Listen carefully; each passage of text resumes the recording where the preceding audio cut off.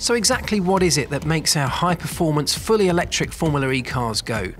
Well, the power unit consists of just three main base components.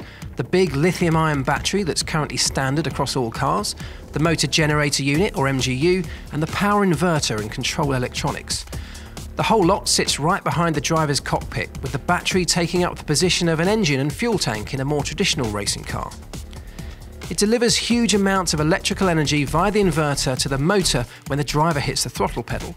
Under acceleration, the motor converts that electrical energy into mechanical energy and torque to drive the rear wheels. Under deceleration, or regen, everything works in reverse, so the momentum of the turning wheels drives the MGU, which now generates electrical energy to feed back into the battery, charging it up. Simple, but very clever.